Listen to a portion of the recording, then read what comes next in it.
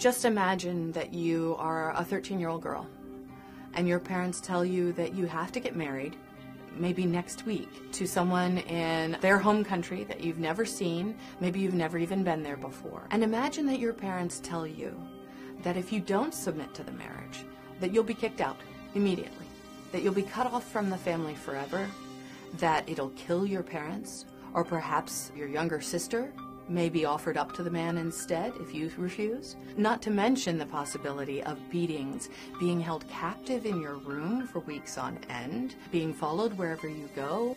There may be nowhere that that young woman feels safe to turn for help within her family or community.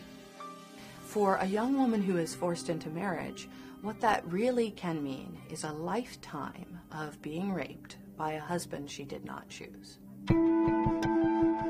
Tahirih launched its forced marriage initiative because we wanted to galvanize a national response to a problem that was serious, but up to this point was largely hidden. For many of these young women, they may have only one chance to reach out for help.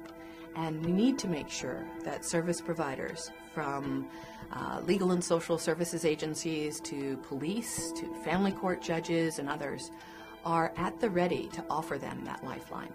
Forced marriage is a real and serious problem in the United States, and it touches many, many different communities. The scope of the problem is vast, and so we have an obligation to make our response just as significant.